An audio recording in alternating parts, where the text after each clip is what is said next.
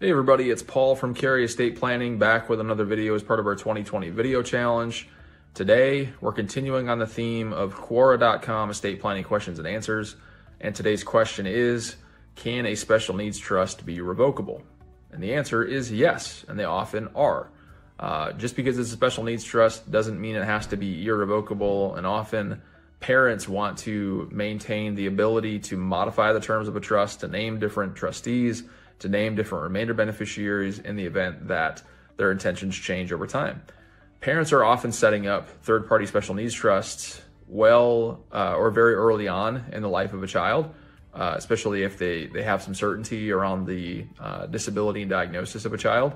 So their intentions and their assets and their goals can change over time. And so if the trust is irrevocable, then it can't be changed. If the trust is revocable, then it can. And certainly things change as far as regulations and laws and those sort of things as well. So often a revocable third-party special needs trust is a great planning tool.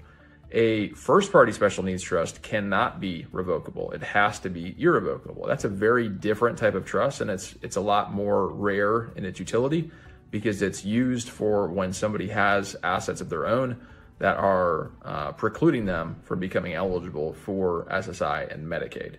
Those types of trusts are called D4A trusts, and they have to be irrevocable upon creation.